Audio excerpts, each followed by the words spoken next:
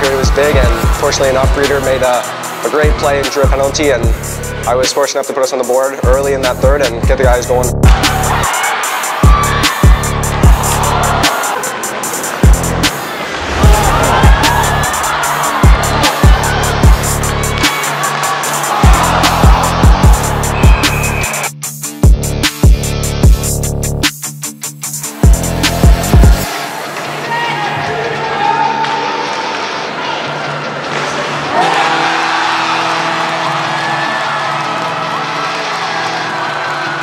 Siggy gave me the puck out of the corner, and the guy was behind me, so I was like, I got a lane, might as well go, and I don't know, I kind of blacked out, just made a move and put it in.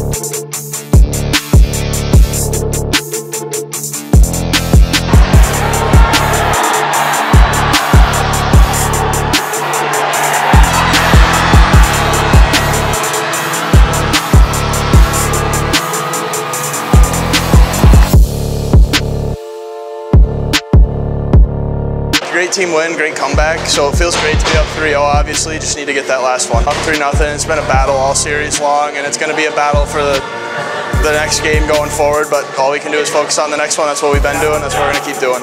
It feels great. You know, last year, unfortunately, we made it to 6 games with Chatham, and they were the better team. They won it last year, but you know, we're a brand new team this year, and we're rolling right now. That's 11 in a row, and you know, it's one more. That's all we need. First thing we said after the win is, you know, let's treat it like it's a 0-0 series. It's game 1. We have to go up first. It's for the Western Conference Championship. I think we're not going to feel any pressure. We're just going to go out, have some fun, and hopefully bring it home. To see more local sports videos, subscribe to our YouTube channel today.